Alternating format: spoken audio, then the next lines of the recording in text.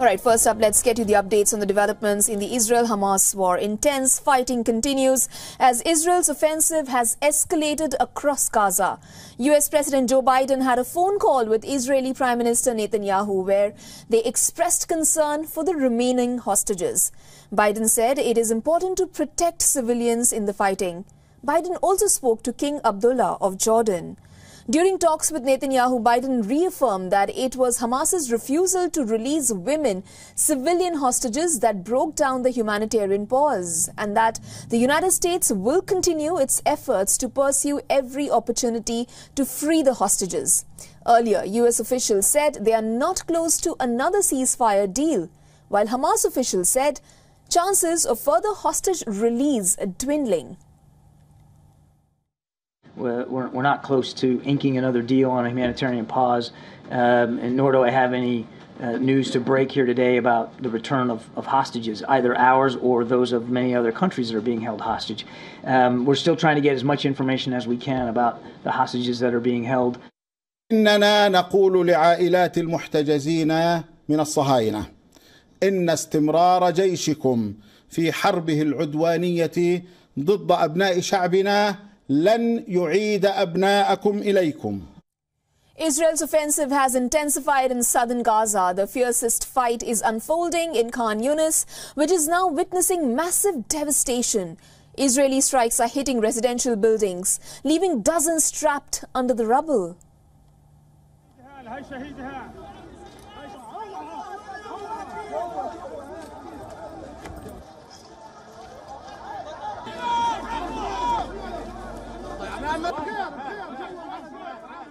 The IDF continues close-quarter combat against Hamas terrorists in the Gaza Strip, including in Khan Yunis, eliminating tunnel shafts and the terrorists operating within them.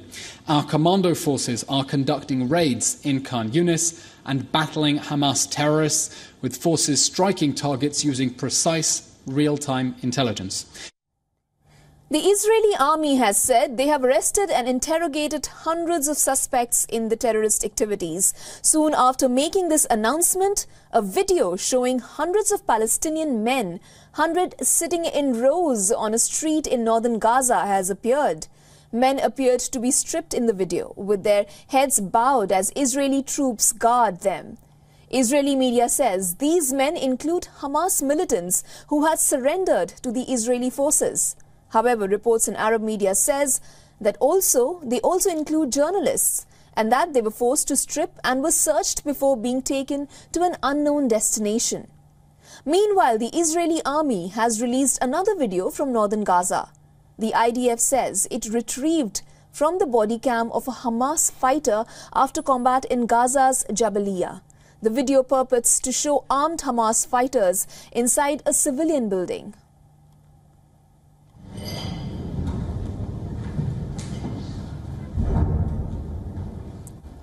In another video released by the Israeli military, Hamas militants can be seen firing anti-tank missiles from civilian areas in Gaza.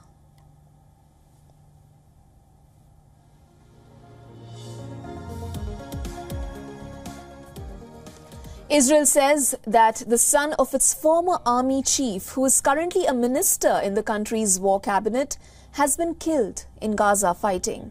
Israeli media says the 25-year-old was badly injured after a tunnel shaft exploded, and later he died in the hospital.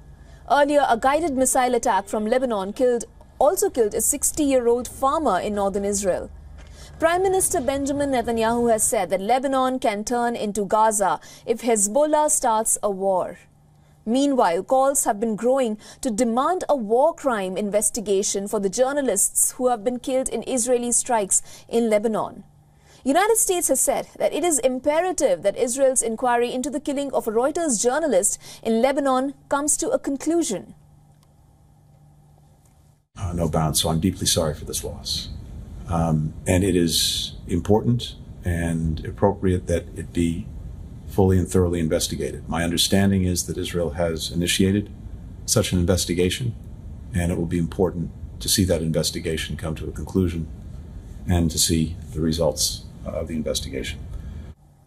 In other updates indicating fallout of the war across the world, employees at a cafe in Oakland, California were filmed denying a customer said to be Jewish from using the bathroom at their shop, highlighting another incident of anti-Semitism, that is. While the University of Pennsylvania lost a major $100 million donation in protest of its president's response to reported anti-Semitism on campus.